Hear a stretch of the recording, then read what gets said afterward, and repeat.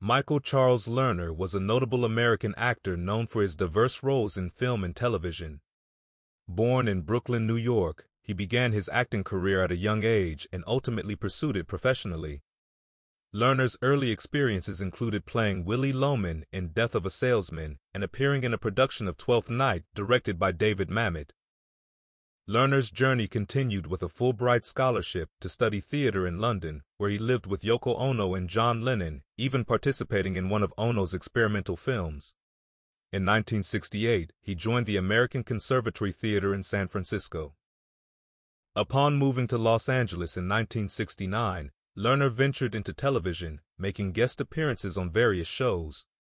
He made his film debut in Alice in Wonderland and went on to play supporting roles in movies like The Candidate and The Postman Always Rings Twice remake. His breakthrough came in 1991 when he portrayed film producer Jack Lipnick in Barton Fink, earning an Academy Award nomination for Best Supporting Actor.